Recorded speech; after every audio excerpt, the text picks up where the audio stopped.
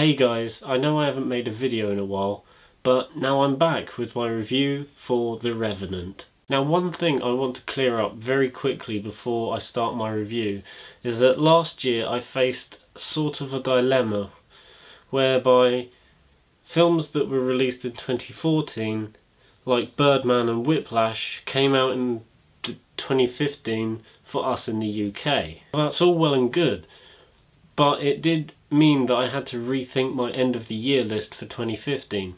So what I've decided to do this year, starting afresh, is not to do that anymore. Any 2015 films that I happen to review within the first few months of 2016 will still class as 2015 films. I'm not classing them as 2016 films at all. Instead, I'm going to categorise them as movie limbo. They're not quite in this year, yet they're not quite in another. You'll see a lot of those reviews in the first few months, like The Hateful Eight, The Revenant, which I'm going to review now, The Big Short, and even Sicario.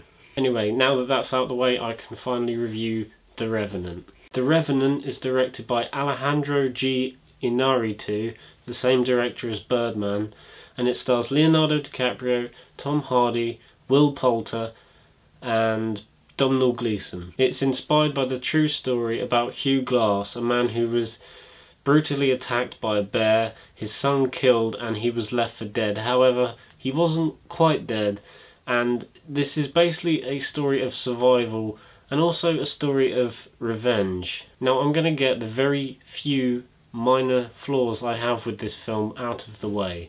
There are a few times where it feels slow and does drag on a bit, and some of the dream sequences, because Leonardo DiCaprio's character does black out at a few points, and some of the dream sequences feel a bit too artsy. But apart from that, this film is fucking incredible. Honestly, there are several moments in this film that are utterly baffling. I honestly don't know how they did some of these things. Like, for example, the bear attack at the start of the film.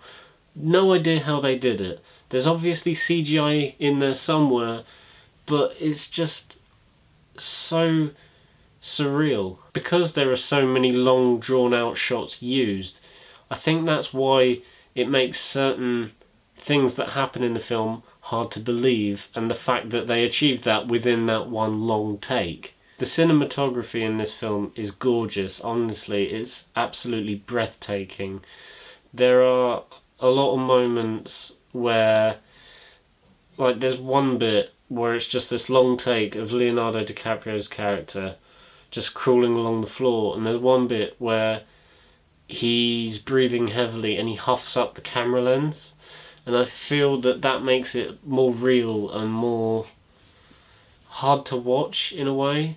But also the use of natural lighting for a large quantity of the film, I think for the whole of the film actually, just makes everything seem a bit more real. Even though it was probably a pain in the arse to shoot, it just makes everything seem colder and grittier and more realistic. Talking about gritty and realistic, the action in this film is fucking brutal.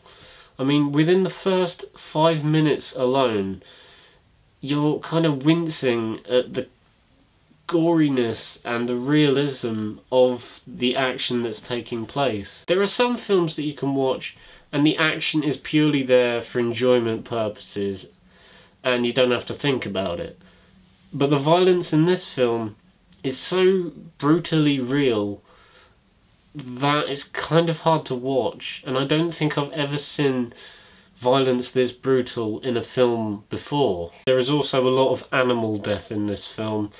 However, none of it feels pointless. None of it feels like needless violence. It all feels necessary and is there for a reason. The acting in this film is incredible, especially by Leonardo DiCaprio. Honest to God, he needs that Oscar now.